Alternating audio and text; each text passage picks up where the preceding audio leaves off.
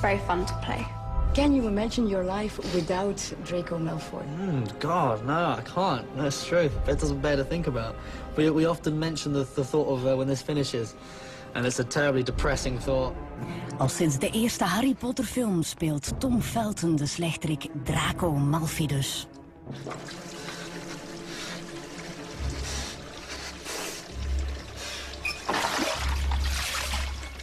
So, Draco, what's your role in this movie? Once again, the bad guy, or is it changing a little bit? It's still the bad guy. He hasn't had a change of heart just yet. I think he's just upping his level of evilness, if you will, and he's becoming more of a man in this one than a boy. He's been slightly childish in years previous, and I think this is his chance to certainly up his game.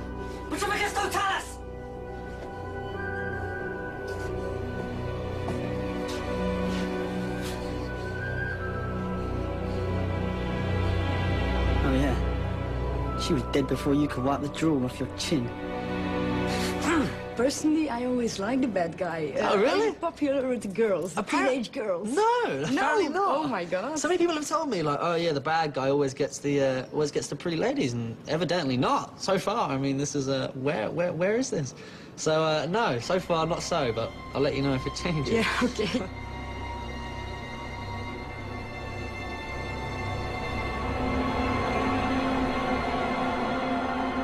Can you give me one of your famous, vicious Draco Malfoy? You can't. You've got me smiling now. I can't do this on cue. It's true. You're an actor. I need several hours preparation. That's as best you get. Okay, thank you.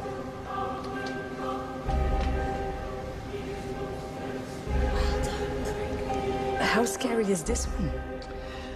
This one is scary because Voldemort's out there and about to take over the world, and Harry knows that he's being propelled to his ultimate destiny, which is probably to die in battle with Voldemort, he thinks. But this film has at its core a new element, which is adolescent romantic fumblings.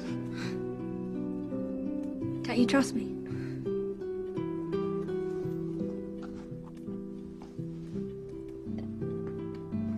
Harry quite fancies Ron's little sister, which is a pretty awkward thing to have to tell your best mate. Just